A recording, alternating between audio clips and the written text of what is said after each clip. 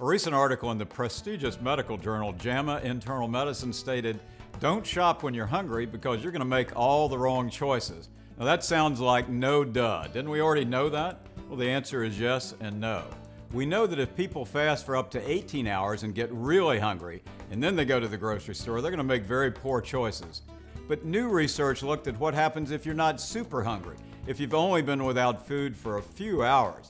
That's where this very innovative study from Cornell University came into play. They asked 68 subjects to fast for 5 hours before they came into Cornell University's virtual grocery shopping center, an online shopping lab that replicated what it would be like to go to your local food market.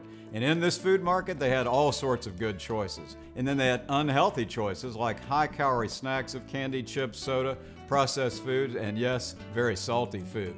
Now, half the subjects were given wheat thins to snack on just before they went shopping.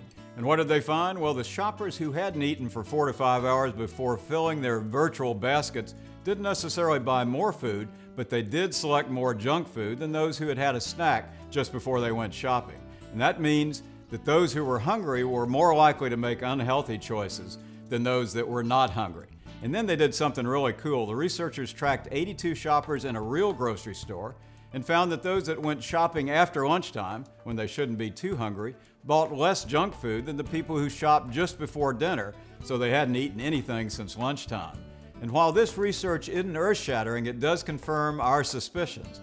Either shop when you're not hungry or have a healthy snack before you go shopping. For Sherwick Media, I'm Dr. Randy Martin.